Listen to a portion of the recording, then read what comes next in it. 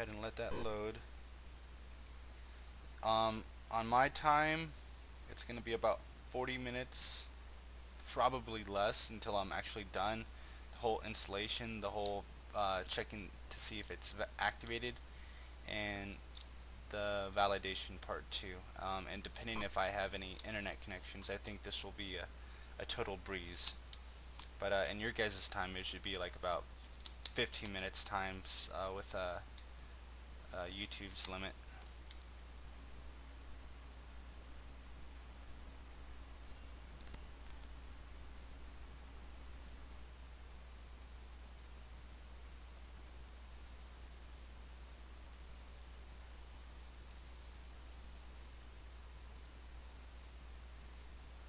Okay, so we're here at Windows 7. We go ahead and press next. We go ahead and press install Windows, and it'll come up to the site. Okay, so you come up to your selection screen on which Windows 7 that you want to prefer. Remember the architecture, there's both architectures. One is 86 and one is 64.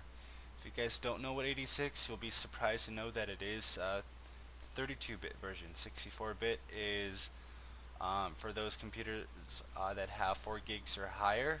They're able to use all 4 gigs or higher of their memory RAM. If you guys have a 32-bit version of Windows 7 that you're going to install, and you have 4 gigs, you know that you'll only be able to use 3.25. So I'm going to go ahead and install Windows 7 Ultimate. You guys do have a selection to go ahead and install your Windows 7 or your Windows 7 Standard Enterprise and Foundation release versions, release 2 versions. So I'm going to go ahead and click next. Then it is going to go ahead and take me to this window. I want to agree. I'm going to go to Custom Advanced because that would be the best option.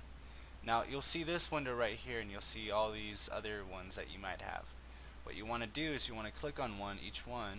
You want to go to Drive Options Advanced. You want to click on it, and you want to go ahead and delete.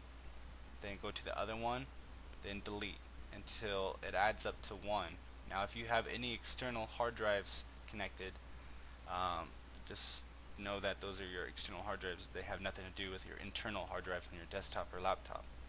So click on it again, highlight it.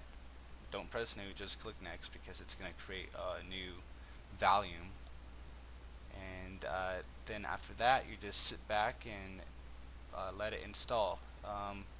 This is going to install a little longer for me, so I'm going to fast forward it. But overall, it should take you guys about a good half hour to have this installed. It's just not that hard. That was the whole process to go ahead and get it started. Once the installation is finished, I'll go ahead and be right back and show you guys that this version does come activated. There is a key in it. It does come pre-activated. Then we'll move on to the Windows activation technologies to just go ahead and let Microsoft go ahead and validate this version of Windows 7 and make sure that it is a genuine licensed version of Windows 7. So let this go ahead and install, and once it comes up to the pop-up screen, we'll go ahead and do that. Alright, hang on for a second.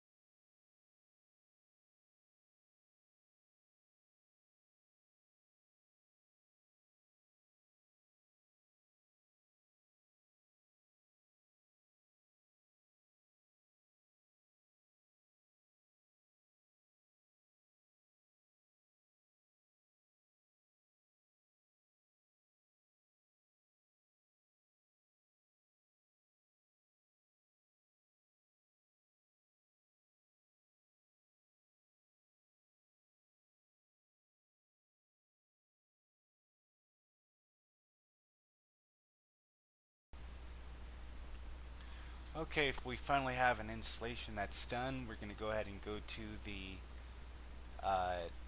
desktop to see if Windows 7 is activated. After that, I'll go ahead and move on to you to see if Windows 7 is genuinely activated. There's two different things: to actually have it activated, and then to validate it through Windows Activation Technologies. So hopefully I have internet, so I'm going to go ahead and move on real fast to the computer. You want to go to the Start button, right click Computer, go to Properties. Okay, so you'll eventually see that it is activated. I'm going to go to Windows Update to go ahead and stop any updates because I have to get this particular update coming from Windows Activation Technologies first. Okay, so, oh wow, good. I already have 44 updates and I already have 35 optional updates all ready to go.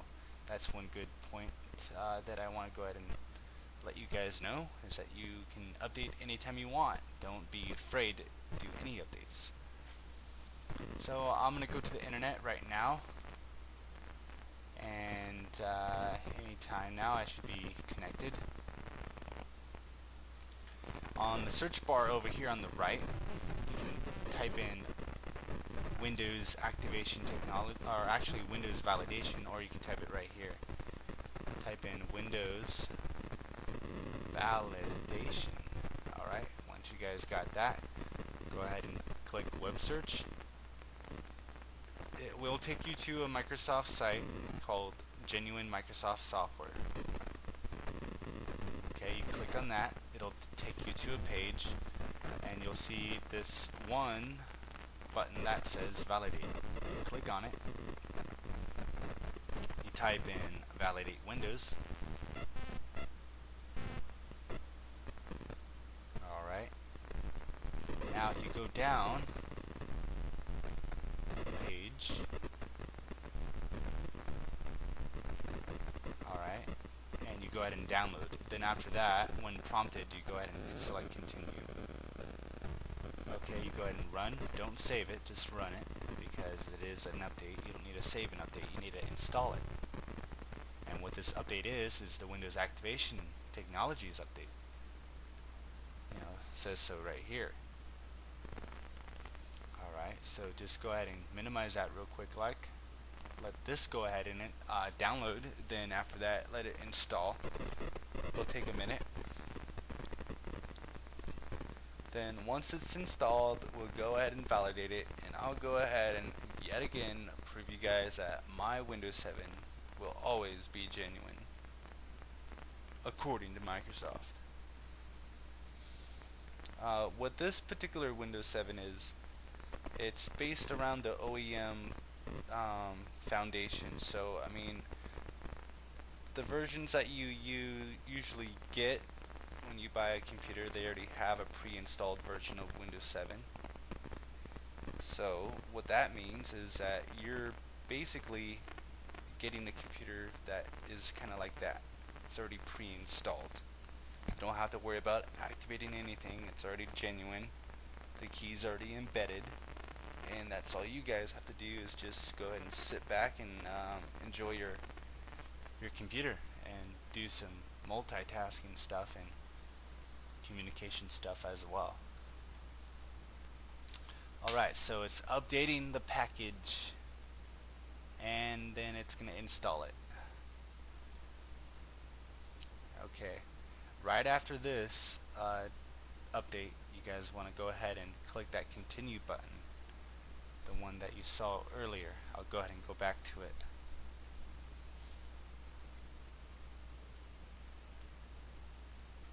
If you guys even knew what behind the scenes was like to go ahead and get this on and the internet connected, you guys would not know. It was difficult, but I finally got it. Alright, so let that install. It shouldn't take that long, but I'll go ahead and be patient this time.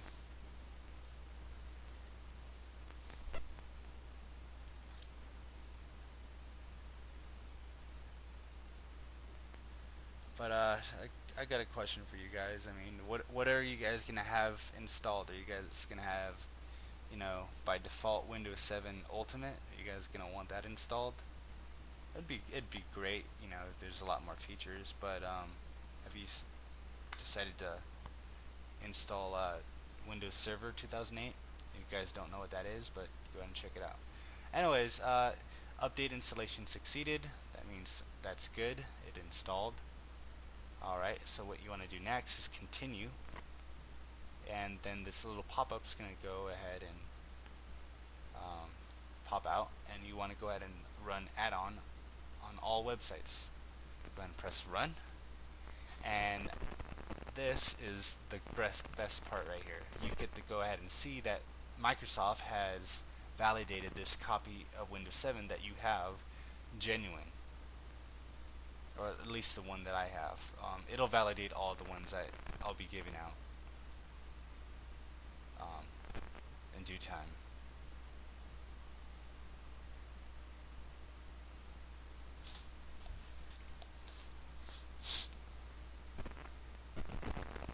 Okay, Windows validation was successful. So with your pre-installed version of Windows 7, you do have a genuinely licensed Windows 7 on your computer. Alright, so I will go ahead and exit.